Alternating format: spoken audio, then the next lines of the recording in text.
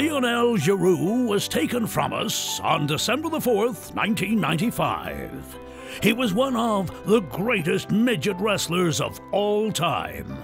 Born in Quebec, he began his wrestling career in the 40s.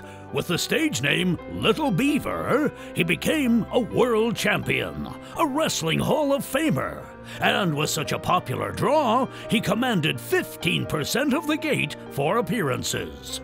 He retired from the ring at age 52, following one of the most memorable moments in tag team history, WrestleMania 3. Little Beaver and Partners versus King Kong Bundy and Partners. Little Beaver's side won.